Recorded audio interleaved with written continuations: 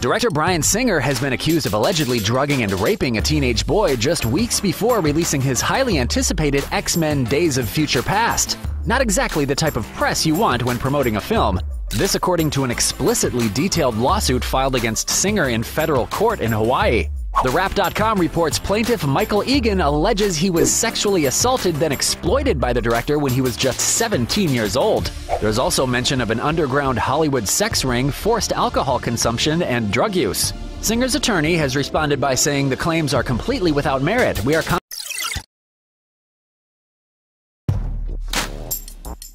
Director Bryan Singer has been accused of allegedly drugging and raping a teenage boy just weeks before releasing his highly anticipated X-Men Days of Future Past. Not exactly the type of press you want when promoting a film. This according to an explicitly detailed lawsuit filed against Singer in federal court in Hawaii. TheWrap.com reports plaintiff